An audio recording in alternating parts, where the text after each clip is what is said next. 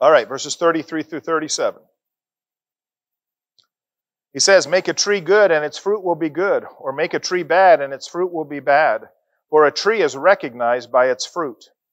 You brood of vipers, how can you who are evil say anything good? For the mouth speaks what the heart is full of. A good man brings good things out of the good stored up in him, and an evil man brings evil things out of the evil stored up in him.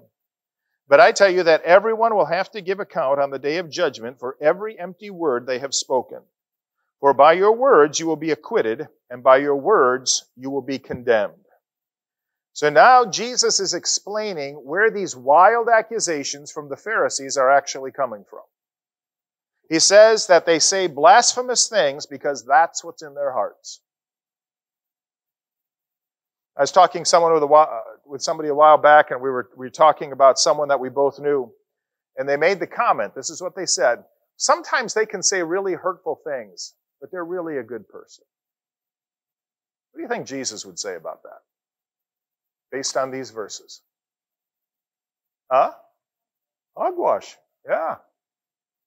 Why? Because what comes out of the mouth is sourced where?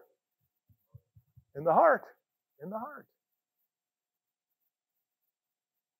If you say really hurtful things, it reveals what your heart is. Right? I don't know if you get the daily devotions, but for the last few weeks, they've been reminding me of what we talked about concerning our words and our speech as we were going through the book of Proverbs. By the way, if you aren't getting those devotions and you want to, call the church office. Let Cherie know. We'll make sure you start getting them. But it's just a reminder of the importance of the words that we speak. Listen to what Larry Chouinard says about verses 36 and 37. He says, since words are reflective of one's basic character, even careless words are not to be taken lightly because of what they can reveal about a person. A critical factor in God's ultimate evaluation of one's life involves the very words that one utters.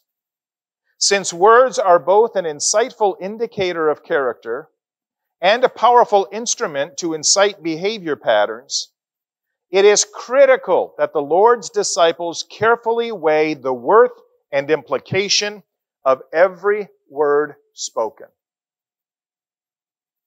Not most of your words, not some of your words, right?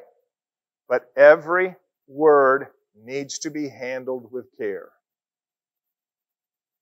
So, this is a rhetorical question. What does that mean? You don't have to answer out loud. We don't want you to answer out loud. Here's the question. Do the words you speak honor God and express love for others?